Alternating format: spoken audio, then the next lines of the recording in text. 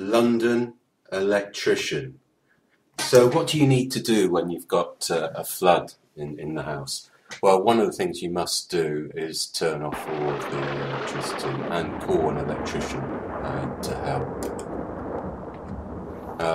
So once you've got all the electricity disconnected, we'll get the electrician to do that if you don't know how. He will make sure that the circuit breakers and the fuses are removed. You then need to make sure all of the appliances are unplugged. The electrician will also check for any shorts in your home and groundings, and he'll also replace any circuitry that's been affected by the flood. They will also help clean up electrical boxes, check it, and see if anything is actually broken, or if there are now some exposed wires showing anywhere else in the house.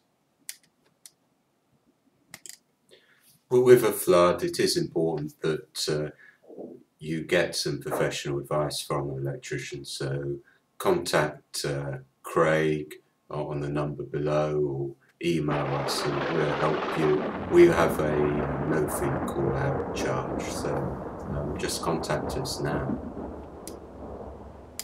Also visit our website for more information, including some testimonials.